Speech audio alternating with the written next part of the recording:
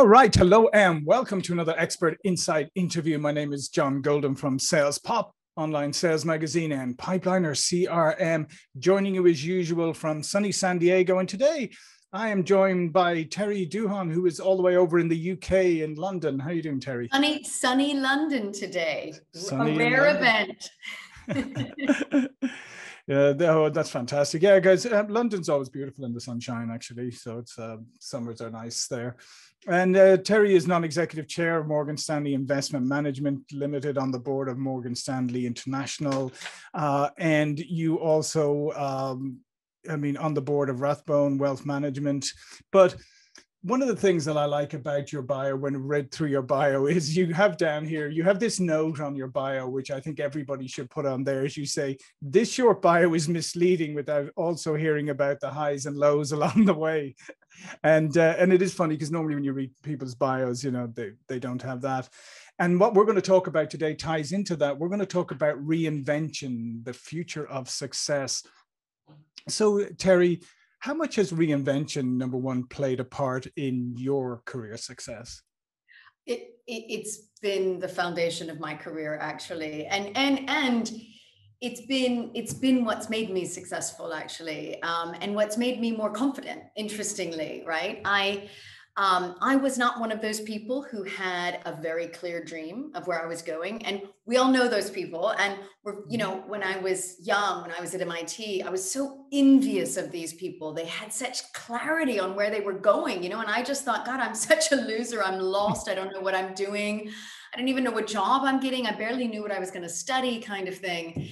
And ultimately, what I figured out is you just have to take steps forward, right? And once you take steps forward, you can then really, and look, straight out of university, everything's a learning experience because you really know nothing. But once you get that first learning experience, you then start to think, okay, so what am I learning here? What am I getting out of this? And where can I go? And ultimately, look, I started at JP Morgan on the trading floor. I was on Wall Street. And what I learned about myself is that it takes me about 8 years to be bored to tears. And then it takes me about 2 years to figure out what's next. So I have these 10-year chunks, so my first 10 years was the trading floor. And then my next 10 years, I decided I was going to be an entrepreneur, which is a huge leap when you go from, one of thousands of people in a big organization to decide you're going to build your own thing. And then I decided to sit on boards. I decided to write a book, how the trading floor really works. I can tell you that if you have nothing else to do on a Friday night, it's a huge way to put yourself to sleep, I'm sure. Bestseller, like 50 Shades of Grey. And as exciting, I think. I'm an associate fellow at Oxford. I have a lot of fun, right? I do some lecturing, I do some presenting, and at the moment, I'm on my third career. I don't know what the fourth is going to look like yet, but look, I reinventing myself along the way, all these times makes me think I can do it again, right? Yeah. And again. Absolutely. And I think, just going back to what you mentioned earlier, I can remember from being in college, having friends who were studying medicine because they wanted to be doctors or because they wanted to be attorneys. And it was great. You're thinking, wow, you've got your whole life planned out. Whereas I'm like, I don't know what I'm doing. I'm heading to the bar. And I think then that people often, default into careers and all of that kind of stuff, which is fine. But I think the reinvention piece is sometimes it holds people back from reinventing themselves because they're worried about the perception of the circle maybe they're in today, or the expectations they think other people have of them.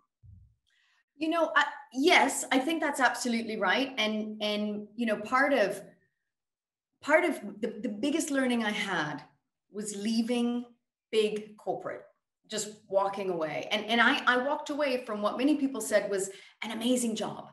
And I said, yeah, it might be an amazing job, but it's actually not amazing for me. And to be fair, I'd love to say that I was incredibly brave and I had vision and I knew exactly where I was going. The truth is actually that first step for me was prompted by, some big life-changing events. So my mama passed away and I had my first baby, and they kind of happened within months of each other. And it was such a shock for me, like physically, mentally, emotionally, everything. And I just remember waking up one day and thinking, you know, I am so unhappy with where I am. I really have inside me this dream to be an entrepreneur. Why am I not just giving myself that opportunity? Why am I not letting myself do that? You know, shame on me not to let myself do that.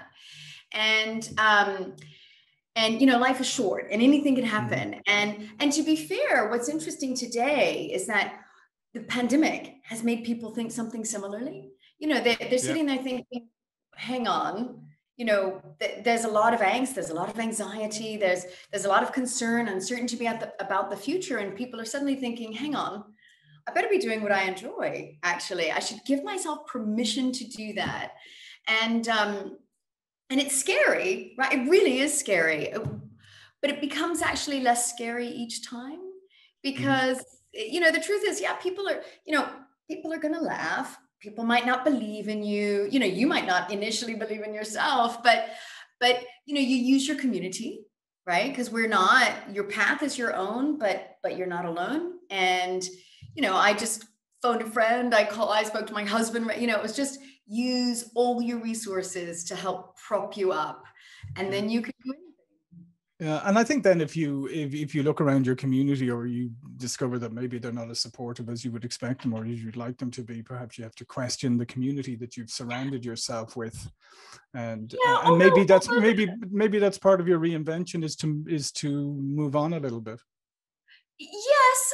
So what I would say is that, you know, there are lots of well-meaning people out there, right? And you know, you generally have to think that when people are giving you advice, they're actually really well-meaning. And what you have to do, though, is you step back and you say, okay, that's one perspective. Let me get another one and another one. You know, like you wouldn't just take one doctor's, you know, analysis. You know, in the US particularly, you always get a second opinion, you know, but actually when it's your career, you can get a second and a third and a fourth and a fifth. In fact, you can get 100 different opinions. You know, you can really understand how people see you, how you want to position yourself. You can think it through and you can develop it over time and become more confident, so that actually when you speak to those people who said you couldn't do it, they see something different suddenly. You know, you eventually because you're not a function of your past. If you can project your future potential, right? The people around you will want to support you too. Yeah, and I think that's a great point. I'm glad you raised that about you're not a function of your past, because I do think, unfortunately, we often look at the past and say that is the predictor of everything in the future, or that is who you are, or whatever. And it's completely the opposite. We're supposed to evolve. Yeah, look, it's what we do in finance, right? We always look at the past and think it tells us about the future. That's how we do all of our analysis. And then we tell our clients, we say, the past is no predictor of the future, but that's all we know how to do, right? And the funny thing is, actually, you know, when I talk to people, I always say, look, when you know, the first step to reinvention is to dream big, right? Why not? Why wouldn't you just why not? What's the point of being alive if you can at least give yourself the opportunity to dream? Right. And then, you know, on that, don't hinder that dream by where you are today. Don't think that anything, just literally, where do you want to be? And then work backwards. How can you get there? You know, so I had been on the trading floor for 10 years. I had been an entrepreneur. I had worked with some charities, and I decided I wanted to sit on a board. And, you know, literally my first conversations were laughter, just outright disbelief. What could I possibly bring to the boardroom? You know, you're too young. You have no experience to bring to the table. It was, and the classic was, well, you've not worked on a board, so you can't get on a board. And I was like, you do realize how ridiculous, how stupid that is. And so, you know, so that was my dream. But if I had listened to the first bits of my conversation and let that restrict me, I'd have never gotten there. So I had to think, okay, if I want to sit on a board, what step do I do before that? And then what step before that? And then how do I just get myself there? And how do I demonstrate that I am credible in this space? And you've just got to figure that out. And you use your community to help. Reach out, ask people to support you and give you advice. And you'll always get there. Yeah, I love what you said about the steps, because that's the other part. I think that we as humans, we're very good at this, right? So if you can persuade somebody, like, dream big, set a big goal, and they go, okay, I've dreamed big, I've set a big goal. And then they look at the goal and they think, wow, that's so far away, that they get paralyzed by not even taking the first step, when, as we know, every journey, I mean, it's one foot in front of the other, but it's that first step seems to be so difficult a lot of the time. Yeah, it is. And look, I mean, I think the key is to remember that this goes back to what I wrote in my bio, right? Mm-hmm. Everyone wants to tell their successes. So you ask someone, what's your background? And, if you just ask me, I'd say, oh, MIT, JP Morgan, entrepreneur, sitting on the board of Morgan Stanley, Oxford. Literally, you don't actually see the day that I burst into tears when someone else said no. You don't see the day I was fired. You don't see the day that, I fumbled the interview and it was so awful. You don't see the day that, I started a business and it failed and I lost a bunch of money. You don't see all of that in my bio, right? Because that's not what that's not what we're conditioned to talk about. But actually, if we all talked about those things, the truth is, for the vast majority of people, would suddenly become real. And what they've achieved would become achievable by every single one of us, right? And, you need to you want people to think they can do it. That's the point. And you actually, by always talking about the successes, people think that's the only thing that matters. And then they're afraid of failure. Right? Failure is your best opportunity to learn. J.M. Barrie has this fabulous quote. He's the author of Peter Pan. He says, we're all failures. At least the best of us are. That's great. I mean, how fabulous is that? At least the best of us are. In which case, we got to get out there, take the risk and fail. Yeah, a former colleague of mine had a friend. He said he had two things hanging in his office wall. One was his business, his MBA from Harvard, and the other was his Chapter 11 from the first bankruptcy of his first business. And he would always tell people, guess which one I learned more from. I like that. I say to people, your best opportunity to learn is failure.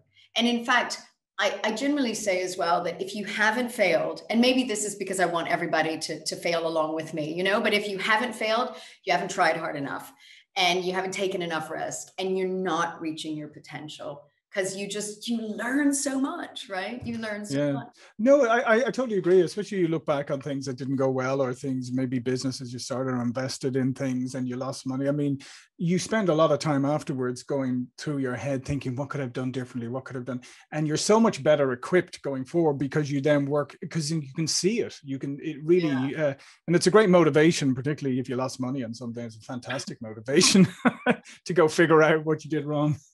Yeah, no, I with hindsight, when I was an entrepreneur, I wish I had taken more risk. There were some initiatives I wanted to do right at the credit crisis, and all my clients were banks. And I just thought, oh my goodness, this is probably not the right time to do it. I should just wait and see. But of course, as a trader, I also knew I didn't apply that. As a trader, you buy low and you sell high. That's kind of your job. And I hadn't crossed that concept over into my entrepreneurial space. And I was trying to be I was more conservative. And I still want to put myself on the naughty step for what what a mistake that was. But you learn. And I think it's critical, and that's why I think that if there's anything good coming out of this pandemic, it is the opportunity for some self-reflection. Because the other thing you mentioned back there that I just wanted to come back on, we believe in the hype of overnight success or instant success, right? Because that's what's being pumped at us all the time now. And to your point, we don't see even the overnight successes. We don't see the years and years of failure, or the years and years of struggle that they went through. And we believe, and we only see this overnight success thing. And I think that is, unfortunately, it has set expectations differently for people. Yeah, I mean, look, I think, there's a lot of, I think there's a lot of marketing out there, a lot of branding that is a little bit, that looks a bit misleading. And I don't think it's the individuals themselves. I think there's a lot of media, and there's just kind of a lot of excitement when you see something new, and you just don't think about what got them to that point.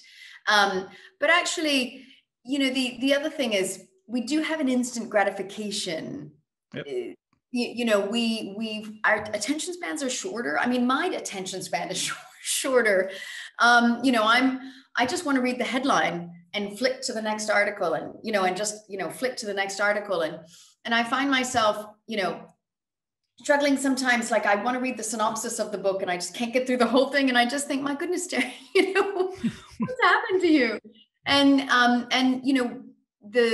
the fact is that most of us, almost all of us, have the ability to work hard and put in the time and get there, right? And the cleverer you are, and the more you use the people around you, you can move faster for sure. But the value I got was in the journey, as opposed to the destination. Although to be fair, I always, I see myself as on a continuous journey, because I'm going to reinvent myself. The next board will be new. It'll be different. And then I'm going to do this, and then I'm going to do that. So actually it's always part of the journey. It's all part of the journey. Yeah, and I think that's the important thing for people to remember, is that the journey is the important part. And yes, it's great when you get to the destination, but the journey is going to teach you a lot. And the other thing that I always think, I always say to people that, when you start out on a path, you always assume the path is leading to a destination, but sometimes it's just leading to other paths that lead to destinations. And therefore, not to always say, well, I arrived here, this is my destination. Well, no, it's maybe could be just a stopping off point. Well, so it's funny, because I sort of think as our paths is iterative. We just we iterate along the way, and we constantly take in feedback, and we note that the world is changing around us. And then we we take that on board, and it has an impact on where we're going. And we just keep iterating forward. And we're apparently going to live to be 100, and people are and people are moving jobs more frequently. Nobody's in one place forever. So the expectation is that, people are increasingly moving every 3 to 5 years. And, one of the things I say to my students at university is, the job you get when you first get out of university may not exist in 5 years' time. And the job you're doing in 5 years' time may not exist today. And so actually, it has to be a journey, or else you're not on any path at all, unless you see it as a journey, and you recognize that, you have to be a lifelong learner. You have to be constantly taking things on board, and looking forward and thinking, look, what can I do next? Because it's all changing around me. That some people, if you look at it as scary, then you could never take a step forward. But if you think, oh, if I look at it, I could make opportunity out of this, right? There's change. I'm going to think about it. I'm going to put myself on the path that I want to be, rather than the world moving around me and pushing me in place. In which case, then it's my journey. Yeah. Ownership, absolutely. Ownership and personal accountability, absolutely. I think the other part too is, I think it's not good looking back for evidence of why you're not going to succeed. But sometimes I've done this with other people. Sometimes when they're like trying to do something and they're saying, but I'm not sure if I can or whatever, I'll say, well, let's look back on the journey you've come so far. And when you take them back through it, they suddenly go, oh, wow, yeah. Oh, well, I am more capable. Yeah, I did survive that. I did overcome that. I am.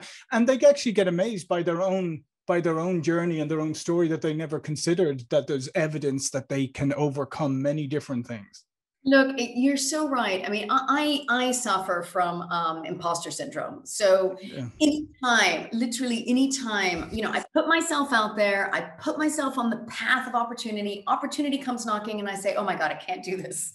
And I remember once I had just joined the board of Morgan Stanley, and 6 months in, and the chair gave me a call completely out of the blue. And I thought, oh, that's it. I'm going to be fired. I mean, he thinks I'm horrific and this is awful. And I was panicked. So I said, hi, and he said, yeah, listen, we just think you're doing such a good job.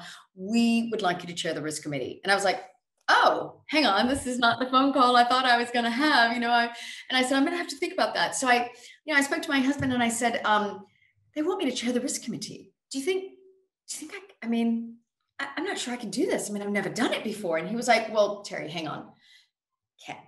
Can you do it? Have you seen people do it? Can you do what you've seen? And I was like, yeah, I'm pretty sure. Yes, I can, I had to get myself, but I needed some help, right? That's why I always say you have to have your community to help you along the way. Because on my own, I would be a mess, Yeah, no, absolutely. And then just and through your community and yourself, just look for the evidence that's there that shows you that you can apply yourself to anything that you really want to. And I think that's a great. Hopefully, a lot of people have done that during the pandemic. Hopefully, they have reflected on their lives and they've seen that they have talents, they have achievements, they have things that they've done that really is a predictor that they can really go forward and do whatever they want from here on in. Yeah, I will say that, I've given a number of talks about the topic of reinvention, and I always start with a bit of a wellness message, which is if change is not your natural state, it takes energy to change, and it takes a lot of thought. And, the pandemic, I actually haven't found it that easy personally. The homeschooling, the uncertainty,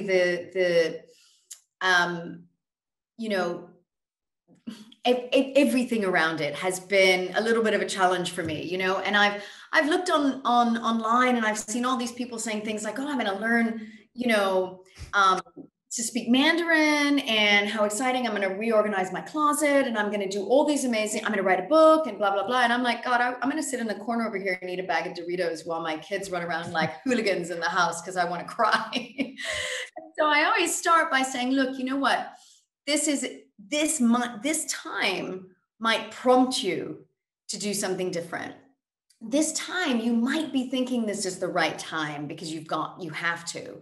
But if you're not in the right headspace, it's okay to give yourself a break, right? It's totally okay, because there's still going to be time.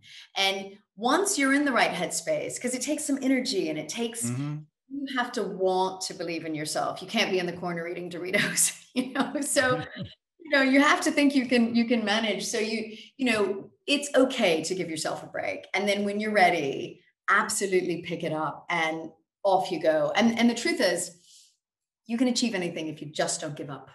Anything is possible. That's the exciting thing about being human. Yeah, no, it is. And I always go back, if you don't give up, I always go back to, Chuck Norris, the movie and martial arts guy, when he works with, he has his charity and he works with underprivileged kids and all that. But he always tells people when they're about to give up, he always says to them, how would you feel if this was the last obstacle before your success and you gave up? If somebody came to you later and said, this was the final obstacle and you quit just before the final obstacle, how would you feel? And they're like, oh, I wouldn't feel very good. So I continue. So he always does, that's keep going, because you just never know. The next obstacle may be the last one. Well, and, again, there were times when, I was trying to get to the boardroom and all I heard was no. And I remember it was like a rainy day. It was horrible. I had another no. And I phoned a friend and I was like, look, am I even on the right journey? What am I doing? I'm wasting my time, aren't I? And she said, absolutely not. You're going to do that. You're going to do this. You're going to get there. So even in those really difficult points to the journey when you can't see the end, even if it is the last obstacle before the next, you need someone else as well to kind of help you remember that you can do it, that you can keep going forward, that it is the right path for you. Absolutely. Well, listen, Terri, this has been fantastic. Thank you so much for sharing with us today. All of Terri's information is going to be below this video. But before we go, please do tell people a little bit more about you and what you do. Me? Okay, we're still talking about me. So I sit on boards today, and I chair risk committees. of big financial institutions, which basically means I don't do a lot. In fact, my official title is non-executive director. So what it means is that the executives run the business, and I get to sit there in the boardroom and say, well, why'd you do that? How did you do that? Are there any gaps? I get to be the really annoying and irritating oversight over the business. But I chair the risk committees, and that's a lot of fun because it means I'm sitting there trying to think through, what the risk looks like in the business, and not to try and stop us from having any risk, because you have to take risk to have a business. Yeah. And particularly in finance, our job is actually to take risks. So, the question is, do we understand the risk or not? And so that's what we spend time on in the risk committee. But those aren't full time, right? We talk about sitting on boards in terms of the number of days that you spend. So I'll spend 40 days on this board or 80 days on that board. And then I lecture at Oxford University, where I'm an associate fellow. And I lecture on fun stuff like fintech and women in finance, or trading strategies, or asset management, really wildly exciting things that I hope some of you are interested in. And then I'm thinking of writing another book. So there you go. Excellent. Excellent. Well, listen, thank you so much for your time today and all your great insights. My name is John Golden, SalesPOP Online Sales Magazine, Pipeliner CRM. See you all for another interview really soon. Thank you.